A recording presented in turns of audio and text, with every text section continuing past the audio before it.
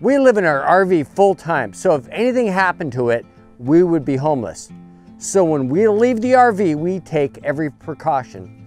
The first thing I do is turn off the water right here at the spigot so no water is going to the RV. We've had a couple of minor leaks in the RV, but luckily we were there when it happened. If we had a plumbing break while we were gone, it would be a flooding disaster and a really big cleanup. The other thing we do is turn off the gas at the propane tank. Make sure both tanks are off. But before we do that, we turn our gas hot water heater off here, and we turn off our RV heater here. When your system tries to light when the propane's off, eventually you're going to get a DSI fault here. Now, basically, the system is telling you that it tried to light and it couldn't light, and you may come back and that light will be on.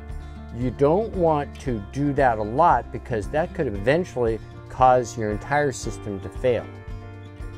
If we're boondocking or dry camping and we're using our fridge on propane, if we go out for the day, we got to remember to turn it from propane back onto electric.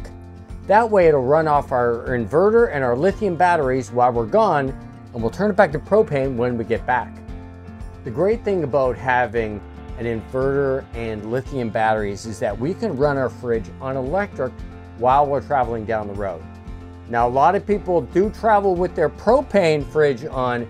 We prefer not to do that. We think it's dangerous. You could cause a fire in your RV. Plus, you can't pull into gas stations with your propane on, and you can't go through tunnels with them.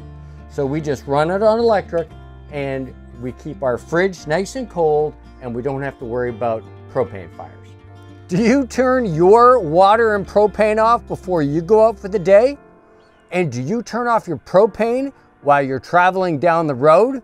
We want to hear your answer in the comments down below. Now, if you like this video and you want to see more, please consider subscribing to our channel by clicking this link below. And I'll leave something right over here for you to check out next. And remember, downsizing does make sense.